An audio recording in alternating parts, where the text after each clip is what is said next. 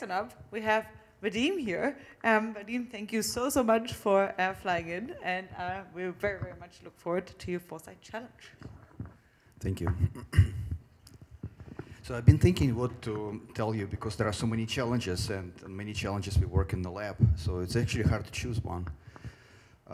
And all the challenges presented today was great, and I'm looking forward to the next one. So what I'm going to present is the challenge which I think is the most important, the most critical to everything that we do in our field. And I think without it, the field cannot really move forward effectively, at least. So on a micro scale, it prevents us from talking to each other, interacting to each other, finding common language. On the macro scale, it precludes us from speaking in a unified force to other people. For example, promoting moonlight projects or just grabbing attention of society and journalists and so on. But the problem is that nobody wants to work on it and discuss it openly. It's a kind of unspoken challenge. Some people think that they have solved it already. They know the answer, and some people don't know how to address it at all.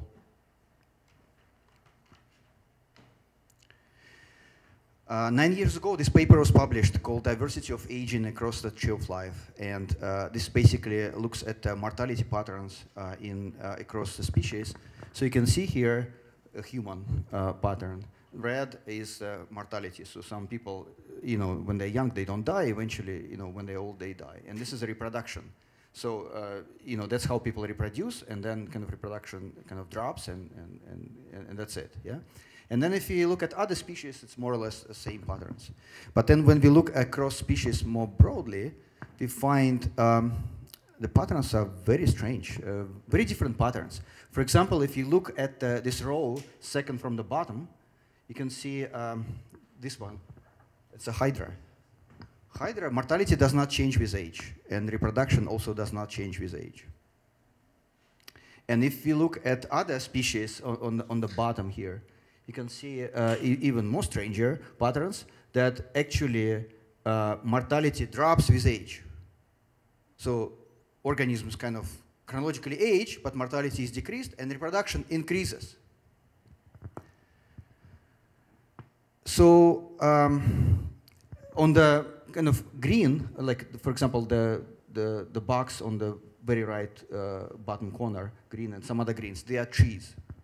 So if you look at the trees, we ask a question. Which tree is older? Is it this tree or that tree?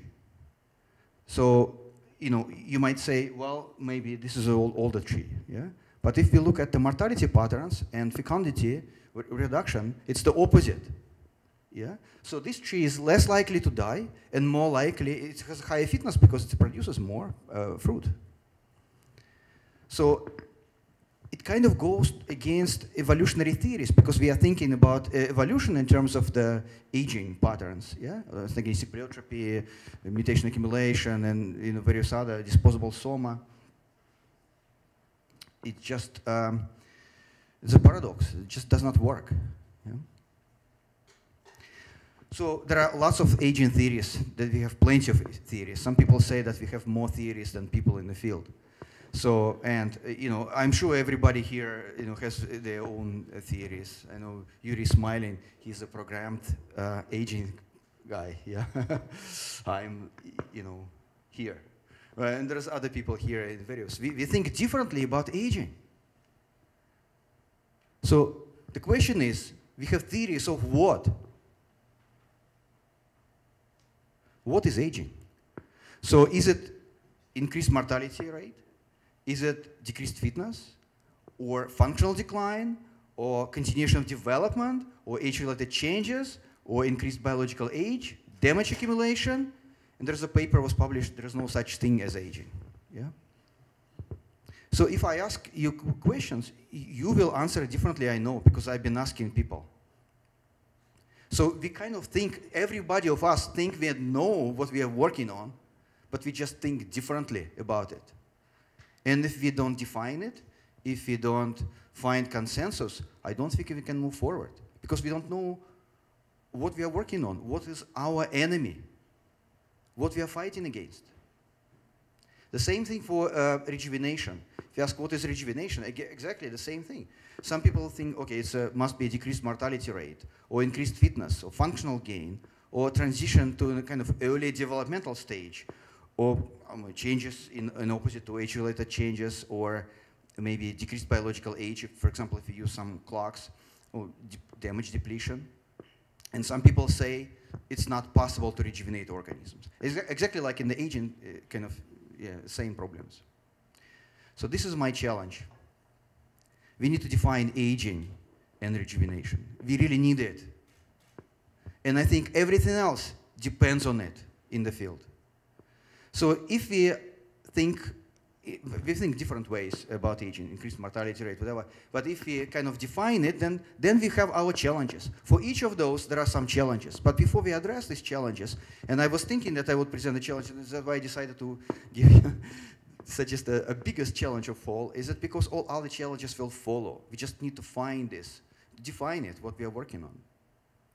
So what do we need?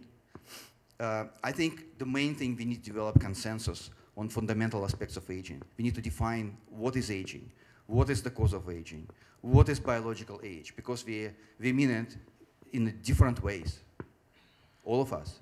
We need to design experiments that could distinguish between various models of aging. Determine what exactly we're trying to slow down or reverse.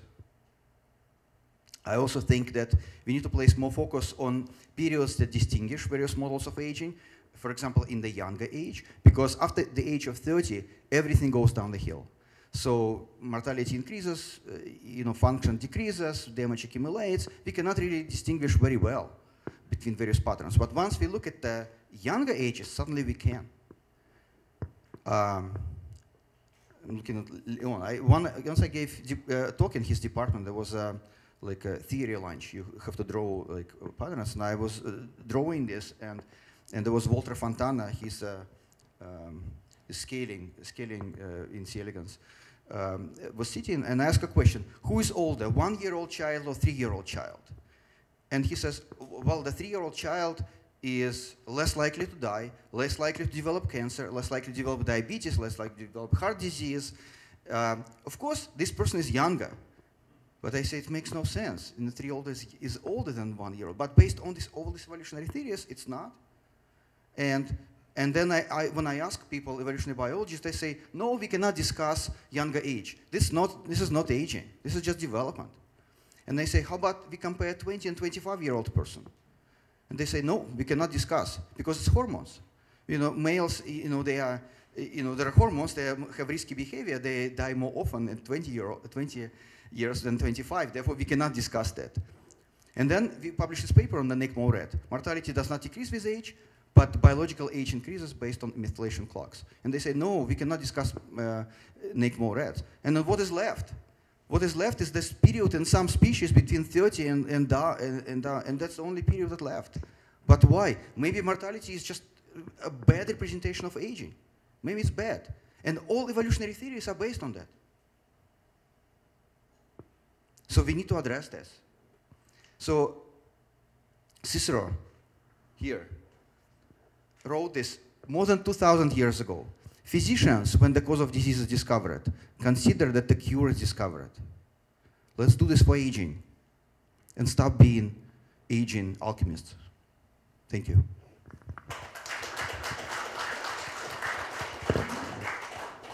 Questions, comments? What do you think the best way to do this? Should we vote, or should we have experts get together and then vote, or just have experts? The reason I present this is because we have lots of smart people here. We could organize a group and design. Of course, I have my own opinion, but I want other people kind of to contribute and kind of discuss, and maybe we can jointly think about it. So just wanted to bring your attention to something that happens in neuroscience. There's the same kind of problem. There's consciousness, and no one can define it. And people try to study it, and they cannot. And then philosophers come, and those people know how to ask questions. And the first thing they found was about consciousness, you have two types of questions, easy and hard questions. Hard questions, the ones that you cannot answer by the scientific method. What is the experience of being about? Easy questions, anything that you can do science about. So is there anything in aging that is similar to those easy and hard questions? Is the part in aging that we cannot address by science? I don't know. Science is like this. We can never say no. If we, maybe we don't know how to address this challenge, but in the future we can. I mean, in the history of science, we had many examples, yeah, of that. And aging is an easy question. If it's amenable to science, it's an easy question. Well, I don't know if it's easy or not, but we're all here trying to work on it, yeah? We're all working to slow down or reverse to some targeted, yeah? It's just, we think in different ways. So I think it would be useful for us to define it somehow, because our experiments would differ depending on how we define it, yeah? So the analogous version to consciousness, in this case, I think would be aging is when your body is becoming more like that state where you say to yourself, I'm too old. So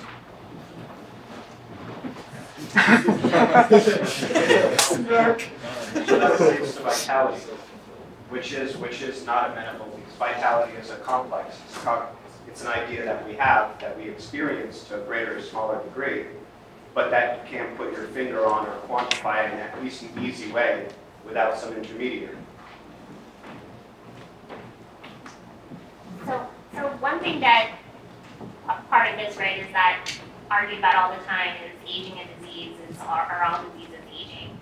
So if you go back to that slide where you have all the funky survival curves, if you overlay cause of death on there, can you start to get at why they look like this? Is this just a function of different cause of death? Like the human one, for example, that human survival curve looks a lot like Alzheimer's disease. Like Like Alzheimer's disease risk, it has the same shape, right? So is everybody dying of Alzheimer's versus some other species is dying of infectious disease when they're younger or being gobbled up? So can you start to explain this? Disease is one word. Yeah, we can try, but I mean, this would kind of change in minor ways. But what I'm trying to say here is just completely different patterns. Yeah, it's just and the aging of a disease is another kind of valid question, and there's also dispute in the field and debates on that. People disagree, but I think it's a kind of a secondary question. So because it's difficult to define both aging and disease. But I'm just thinking mathematically, if these patterns can't, if all of survival can be explained by a moderating variable, which is disease, then that starts to answer this question, right? Is if what we're interested in is extending years of life, and years of life is all dependent on disease, which I would imagine very few people, you don't just die of old age, right?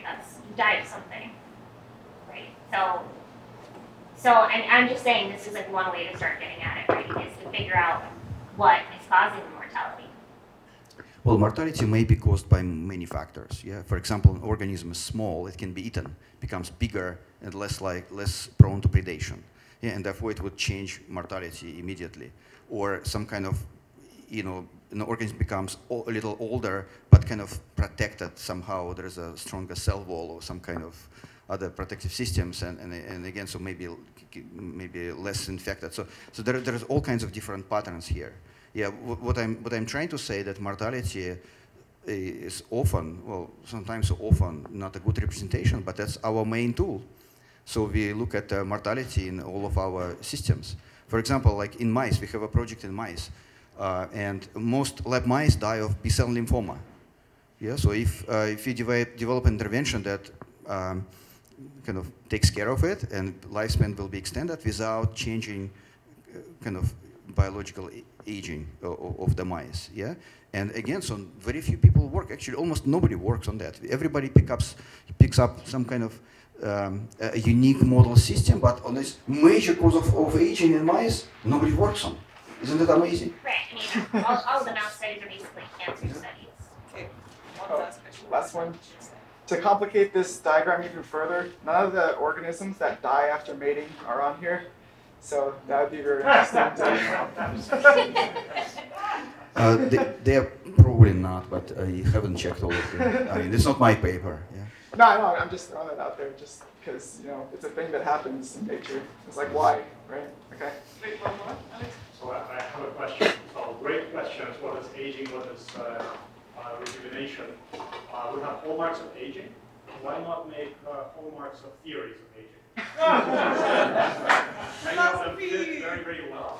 And I think that many of them are not exactly conflicting. So if you want the unified theory of aging, you need to create the hallmarks of theory of aging. Interesting idea, yeah. I mean, there have been a few papers trying to do that, actually. Yeah. Okay, well then we at least have now a way to make progress in the working groups if people want to pick their challenge.